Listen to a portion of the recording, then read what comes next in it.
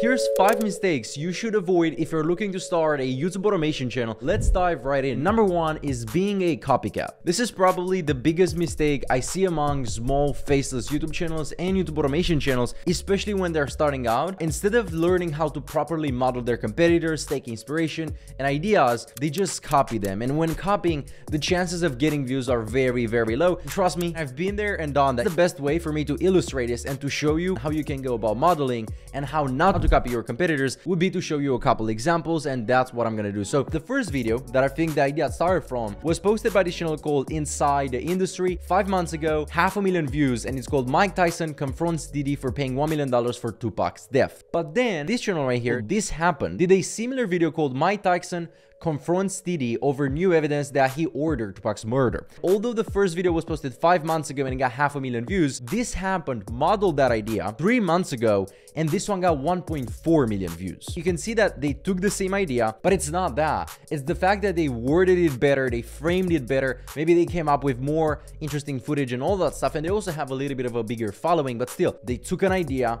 they modeled it, they didn't just straight up copy. This happened like 600,000 subscribers and they got 1.4 million views, whereas the original idea only got 500,000 views. A great example of modeling right here. Now, an example of copying that I want to show you in the celebrity niche, we're gonna stay with this happened just like in the previous example. They made a video 3 years ago called How Justin Bieber Ruined Selena Gomez. 5-minute video, 2.6 million views. This was probably trending right then. And then we have this video right here from Viral Vision, How Justin Bieber Ruined Selena Gomez. Not only Viral Vision was late by about 10 months in making this video, but they also didn't add any value in the title. They didn't change the thumbnail too much. They didn't add significant value to it, and as a result they only got 2,000 views, whereas the original one got 2.6 million views. So again, I hope this drives it home, guys. You don't want to be a copycat. You don't just want to straight up copy somebody else's. Take inspiration, add a little bit of value, and chances are it will work good for you as well. Now, the second thing that I want to talk about is choosing the wrong niche. This one is very important. YouTube automation and faceless YouTube channels are rising in popularity very, very quickly, and more people are talking about them, which I couldn't be more happy about. But most of the videos that I see, especially on short form platforms like TikTok and maybe even Instagram, I see a lot of people making this, oh, here's how you can make $3,000 a day posting rain sound videos. Here's how you can make $5,000 a day copying and pasting YouTube videos. Here's how you can do this and that. They position this as a get rich quick scheme with those videos that have no added value. You just download and upload them, and in reality they do not work. So all those niches that you guys see that seem too good to be true, sometimes they are. Rain sound videos, not a good niche. Fireplace videos, not a good niche. Meditation videos, not a good niche. There are definitely exceptions that apply to the rule, but over 95% of people are gonna have a very, very hard time making any money because it heavily goes against the YouTube TOS. So again, the mistake that you want to avoid here would be falling in this trap of this get rich quick, go get a quick dollar. Instead, what you want to do is you want to do your own research. Think of a couple ideas of YouTube channels that you want to start, and then you want to watch YouTube videos around it. I have multiple videos on the channel about channel ideas that you can start, YouTube automation niches. I kind of give you a long list of profitable niches that actually work with examples, and once you have that, you want to narrow it down to the ones that you like, the one that you think you'd be interested in and you want to run your channel in. And a good indicator to know that a niche is healthy and it's still working, you want to look for new competitors. You want to look for successful channels that have came into the niche less than 8, maybe 9 months ago and are already making money. Now, going for the third mistake that you want to avoid when you're starting your YouTube automation channel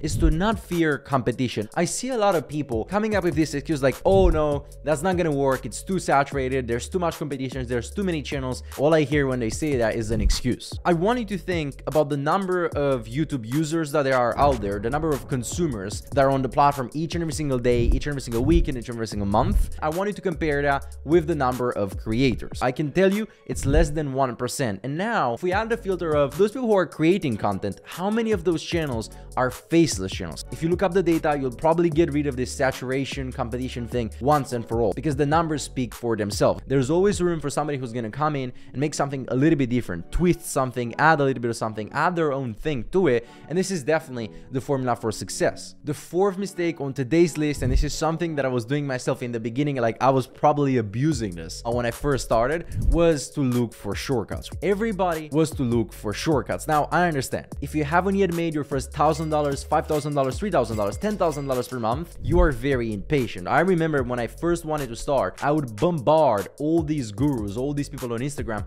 asking them, hey, how can I start? How fast can it happen? What can I do to speed this up? What are the tricks? What are the hacks? What are the lessons? I wanted that get rich quick thing. And because of that, I started looking for shortcuts. How can I hack the system? How can I speed things up? How can I boost my views? How can I do this crazy, weird strategy idea, black hat, under the table method that nobody has ever heard of or nobody has ever tested to make my videos go viral and to make a lot of money? I was very excited and I looked for all the possible ways until I realized that most of them don't work. Those shortcuts only come into play when you know you don't have the best videos, when you know you don't have the best product. It's definitely worth taking the time to improve the product, to improve the videos in this case, rather than trying to make half for it with all these other tricks and gimmicks. And the fifth mistake is not set the right expectations. So you see all these channels that are posting 1 video, 5 videos, 10 videos, 20 videos, 30 videos, 50 videos, and then they suddenly quit. What that's telling me, and what I was doing in the beginning, they didn't have a plan in mind. They were just betting always on the next video. Oh, I think the next one's gonna succeed, the next one's gonna succeed, the next one. And if you continue doing that, and if you just believe on each and every single video, and if you bet on each and every single video, at some point you'll just say, well, this doesn't work. I posted so many videos, it doesn't work. Instead, what you want to do is you want to count in hundreds. Commit to posting at least 100 videos. I know there are some people out there who say you gotta post 10 videos, you gotta post 30 videos, 33 videos,